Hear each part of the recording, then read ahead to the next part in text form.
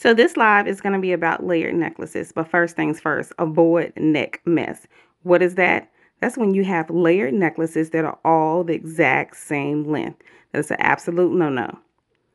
First thing, pick a theme. The theme that we're going with is going to be baby pink pearls. You can decide to do silver gold, gunmetal, whatever you decide to do. Pick your theme, stick with it. Check out our first layer. First layer is silver O-rings with pink pearls.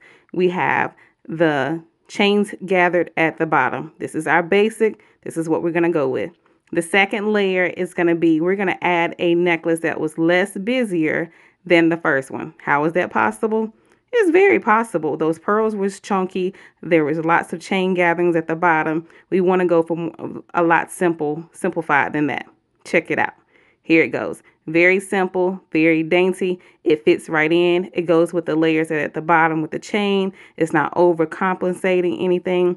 Third layer, we decided to get a little chunky. Yes, we did. It's okay, but it's going to blend right in. Watch and see. Trust me, it will. So with this third layer, we just decided to add some pink pearls. Same size as the first one, same color, less metal. We had enough metal going on the first and second layer. This time we're focusing on nothing but pink pearls. What did we do?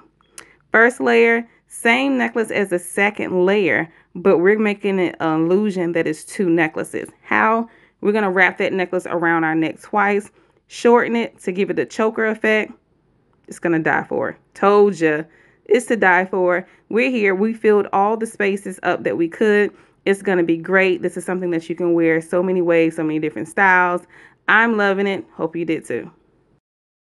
Before you leave, don't forget to hit subscribe. There's going to be plenty more where this